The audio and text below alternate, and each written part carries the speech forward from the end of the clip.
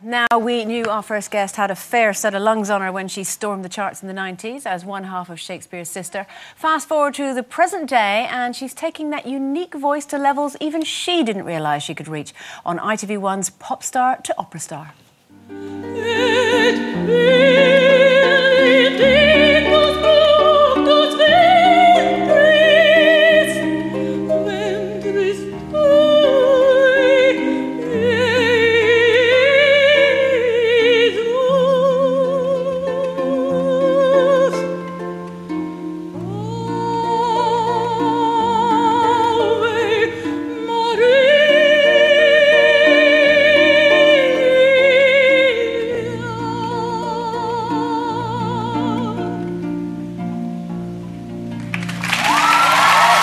Please welcome Marcella Detroit.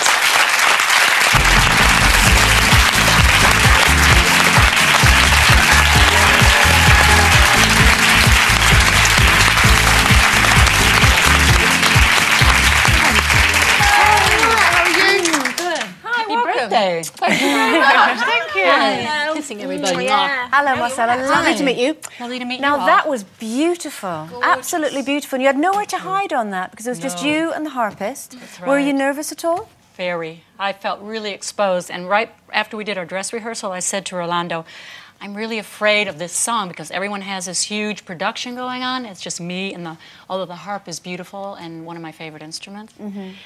I was like, oh my God. But sometimes if you pare something back and move away from all the extravaganza, that's what creates the beauty. And I mean, you can see there that it obviously works. Yeah, but obviously the people didn't think so, did they? They put me in the bottom too. Yes, but you still, when it came down to the public vote, you still got through. That's true. Yeah. That's true. I was so, that was such a tense semi-finals moment. tonight, isn't it? So That's right. how are you feeling? I'm feeling really good. I have a really fun song this week. It's really lively and, you know, a lot of fun. It's cheerful and lighthearted. Do you think if you do win, that obviously your singing career has been in pop, do you think that you'll carry on singing the odd aria just to keep your hand in, or will you just go back to the way you used to sing? Or just in the bath, maybe. Maybe in the shower, In the shower, yeah. You know, I don't know, a few people have approached me and said, would you like to do like a classical/opera record? You've got a great classical voice, I think. You're a natural soprano anyway, aren't you? Yeah. So I think it would be fun. I think it would be fun to do that, you know, and then I can put a pop record out after that. I mean, I think you're absolutely fabulous. Obviously, I think my sister's better. Well, you better say that. It's your sister, right? Yeah, she's my older sister. Really She'll kill me. She's but really yes, I good. feel very kind of, you know, you are brilliant, but it's one of them where I think, whoa, you're too good. I've put things in your water. I know, I have to watch my back around here too. Well, obviously, you know, it must be a very unique experience taking part in something like this. Are you taking anything from it in as much as the training, the vocal training, that sort of thing? Well, you know, it's so disciplined, much more than pop. Every day I'm thinking about this, and I have to really work on the breathing and the placement. But I'll tell you what, I have a guitar in my room that someone loaned me, and so the other day I was playing some of my more poppy songs, and I really noticed a difference. My voice is a lot fuller, a lot richer, and I have a lot more control. It's just, whew, it's fun. That must teach you how to breathe properly. Yeah. It's really good. Because you've been performing for such a long time. I didn't realise that, you know, you'd perform with Aretha Franklin, Bob Seger is one of my little favourites, Stevie Wonder, and of course Eric Clapton. And not only that, but you write songs for other people. Is that something that you're continuing to do, or? I'm always writing. That's what I love. I mean, I've been writing songs and poetry since I was a child. But songs, really, when I became more about 12 was when I first started writing my first song, which was not a great song. But I mean, I just love to write. I'm very creative. If I can't do that, I'd be locked up in a padded cell somewhere. And you're working. I mean, never mind doing opera now. You're working on a jazz album at the moment. Is that right? Well, no, it's not jazz. It's more kind of pop/soul. You know, kind of funky. Okay. Acoustic guitar driven, but some nice warm, earthy things in it. Are you quite a competitive person?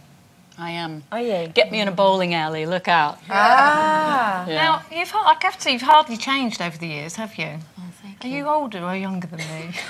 I'm a little bit older than you. Are you? Yeah. Oh, See, no, don't that's depress her amazing. even more. How did you feel when you turned 50? Did you go mad? I felt myself going mad.